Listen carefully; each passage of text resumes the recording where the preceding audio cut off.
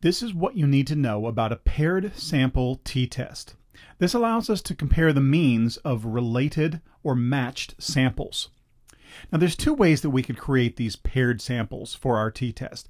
One is to use repeated measures, in which each individual is measured twice.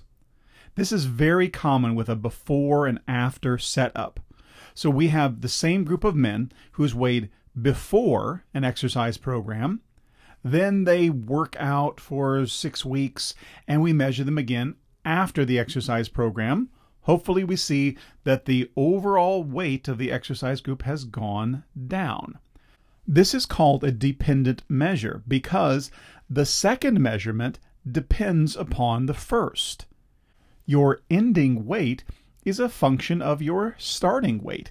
It in some ways depends upon where you started. And so using a dependent measure or repeated measures t-test allows each subject to serve as their own control group. Your baseline is then compared to your change after the treatment. But there is a second way that we could set up two groups. It's called a matched sample. And that is where we take subjects in our experimental group and we match them purposely with control subjects who share the same characteristics. This is very common with twin studies, where we put the twins into one of two groups. If the dependent variable we're studying is naturally occurring, maybe we just group the twins by the twin who exercises more and the twin who exercises less. Or perhaps we assign one twin to one group and the other twin to the second group, and we're going to compare their scores on a dependent measure. So each twin is being paired with the other. Another way we could do this matched sample is to find someone who is similar in some ways to the person in our experimental group. So we're doing a study about heart patients and some drug or some outcome or some measurement. Well, who do we compare them to? What we do is we find hip replacement patients in another part of the hospital, and we pair these two together. So our hip replacement patients are going to be the control group, where the heart patients are going to be the experimental group. We may not even do anything with in fact, we wouldn't do anything with the control group. They may or may not even know they're part of the study, but we're going to compare them. However, we've purposely matched them. So for instance, if one of our heart patients, we start with our first heart patient, who is a male, a smoker, weighs 280 pounds.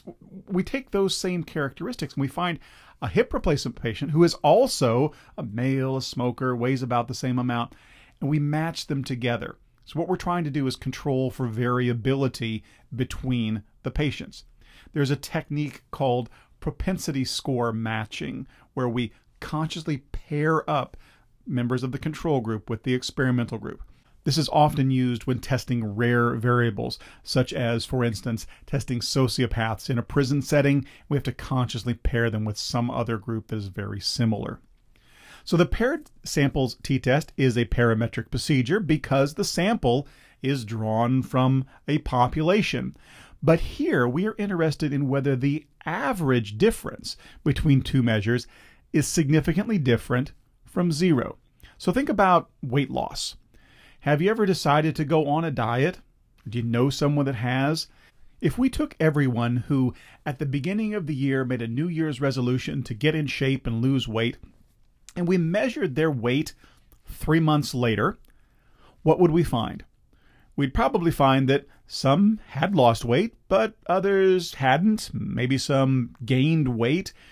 If there really was no difference, what we'd find is that if we added the weight loss to the weight gain, it all pretty much just zeroes out. It's just a wash.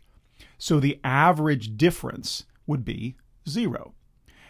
What we would want to do with a before and after study is find out whether the average difference in the after condition is significantly different from our starting point. So if you're familiar with the TV show The Biggest Loser, they bring on contestants who are overweight, and many months later, they've lost a lot of weight. So let's imagine that we have 2 contestants, each of whom loses 100 pounds over the course of the show. Now, the actual weight loss is the same, 100 pounds. But let's say that one person starts off weighing 210 and the other person starts off weighing 400 pounds. Even though the amount of weight loss is the same, it means something different. It's almost half of the body weight of the first person, but about a quarter of the body weight of the second person. So the impact of the difference is really a function of the person's starting weight. So when we're using a paired sample t-test, we have a before and after group, each of which has a mean and standard deviation, but they're drawn from the same sample. Now, it's important to note that the paired sample t-test also goes by other names, sometimes depending upon how it is being used. So you may also hear it being called a matched sample t-test, a related sample t-test, or a repeated measures t-test. In every case, what we are measuring is a difference score. Now, the difference score is really the post minus the pre. It is a measure of the amount of change between the measurements, and it is computed for each individual in the sample. What we start with as our null hypothesis is that the average difference score, if you add up all the gains and losses, it's all going to average out to 0. So the average difference for the entire population, mu sub d, or mean difference, equals 0. And because the same group is being measured twice, we don't need to test for equality of variances. So SPSS is not going to produce a Levene's test when we use this repeated measures t-test.